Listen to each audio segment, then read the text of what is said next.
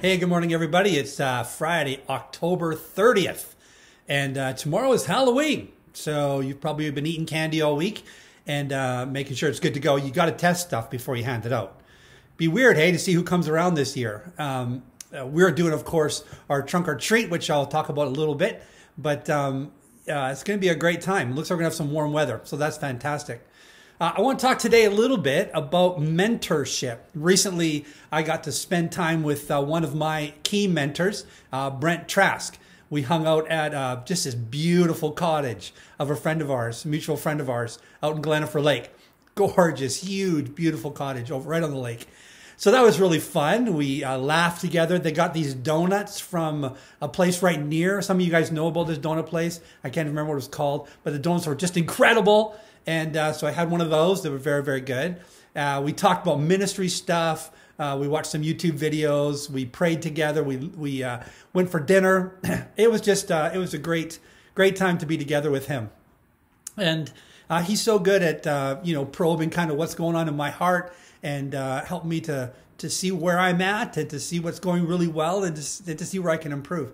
At one point I asked him, I said, what was he receiving from Jesus that was keeping him going these days? What was Jesus giving to him that's helping him wake up with a smile on his face and a jump in his step? Man, I loved hearing his answer. We're with a couple other guys too who I look up to, and it was great to hear from them, to hear what they had to say. I have other mentors in my life as well, people that I turn to. Lauren Fredlin, some of you know Lauren, you remember him, and he's a guy that's been a real good encouragement to me. Also, there's people here in the church that are mentoring me, and so mentor is a great thing. So maybe your question is, what's so great about a mentor? Why are mentors so fantastic? I think there's a whole bunch of things, but I just jotted down a few of them. One of them is that they listen actively to what you're saying. You need someone to listen to you while you process what you're thinking. Just to take it in. Sometimes it's good just to have someone just listen, and as you talk it out, you make your own some self-corrections as you hear what you're saying, and you think, man, that didn't sound right. So it's really good to have a mentor who listens actively. Mentors can ask good questions.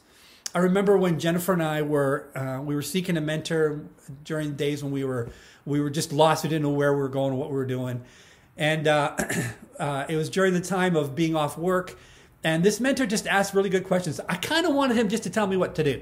That's what I was going to him for. Just give me the directions and I'll do it. Instead, he asked questions. One of the questions he asked was, with all this, job loss and health loss and all that, do you feel closer to God or farther away from God?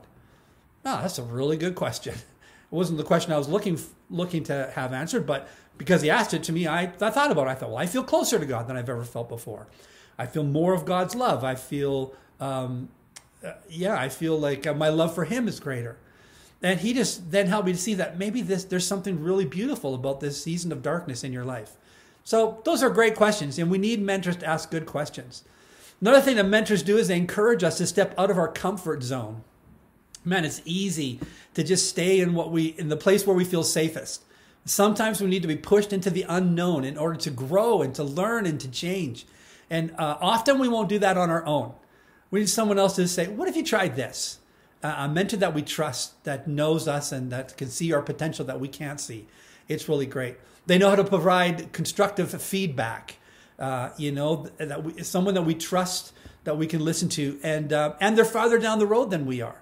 Often that's what happens. Usually mentors are someone older than us, so they've just experienced more of life, and maybe some lessons they learned the hard way, they can help you learn the easier way.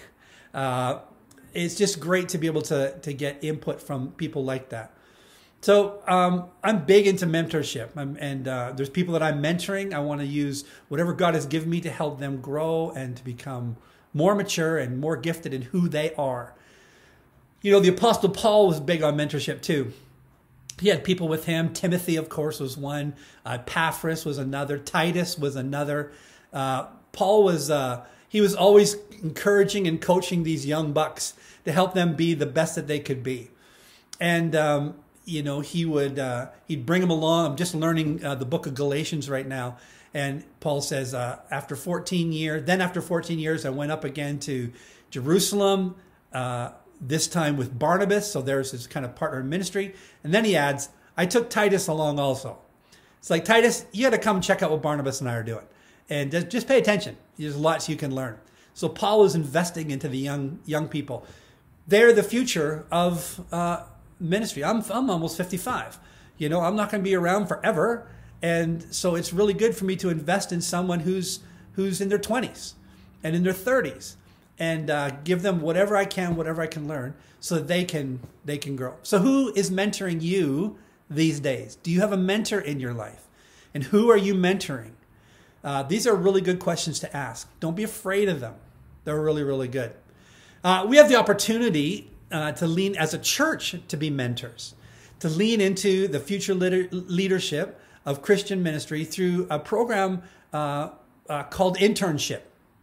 So internship is where a student from a university or college, Bible college, comes and is a part of our church, listening and learning and participating and being evaluated. And I believe this is a great opportunity. I was approached by our Alliance Bible School, Ambrose University, and they said they've got someone and wanted to know if we would be a mentor coach to that student here. I presented to the board, and after lots of good prayerful discussion, they sort of agreed the same way. Our chairman of the board was saying that, man, we got to do this. We've got to invest in the future of our church, the church globally, not just the church here in Sylvan Lake, but the church around the world and here in Canada. And so they thought this was a great idea. Then I presented it to the staff, because that's who's going to be affected by this, right? They are the ones that the intern will be kind of shadowing and being with, and they were excited about it too. They thought it'd be a great opportunity to show how we do ministry in our context. Now, but I want to give you the opportunity to be involved in this process as well. Now, it's possible for us to do this for very little cost to the church, if one or two people would be willing to open their home for 2 or 4 months for this intern. The intern is a single Filipino woman in her early 30s. She had spent some time in pre-law, going into the field of law before God called her into full-time ministry. And she just obeyed and left that future plan of being a lawyer to follow after Jesus in full-time ministry in the church.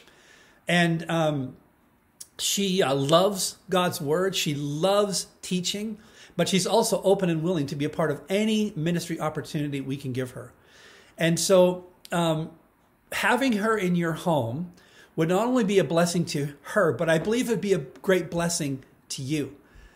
You could be inspired by her faith, her delight in Jesus, her longing to follow after him. You would have a sense of partnering with Jesus to help develop the future of Christian leadership in a small way going forward. And you would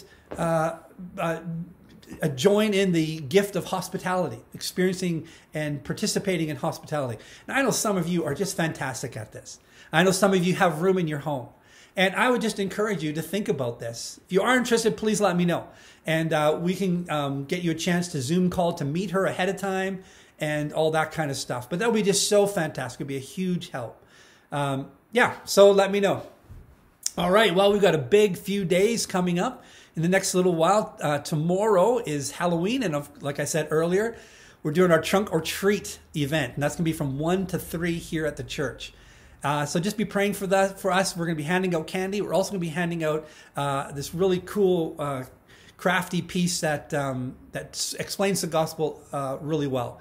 Explains the love of Jesus to people, and an invite for people to come back to church. So just pray that people would come. It'd be really fun, and that it would speak to them spiritually as well, and that maybe they would come back the next day. And the next day is Michael is preaching, and we're talking about how we get to heaven. And this burns in Michael's heart in so many ways. And so I'm really looking forward to hearing him bring the message on Sunday.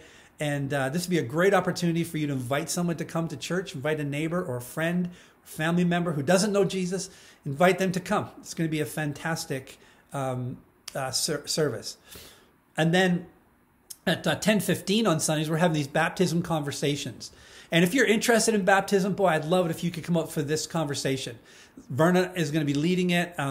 We set up some baptism times for next weekend, November 7th and 8th, and they're already filled. So this is exciting. God is on the move, and people are hungry and responding to him.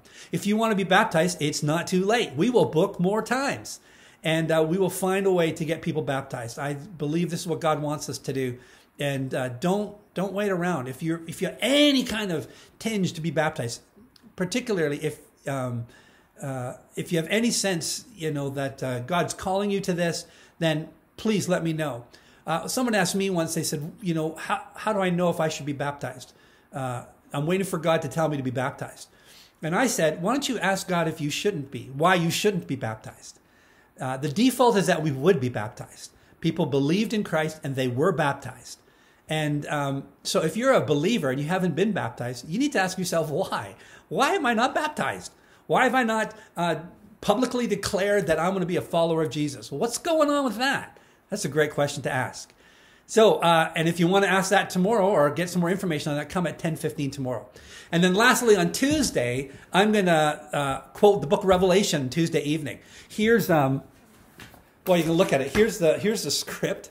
And I'm just rehearsing it and going over it again.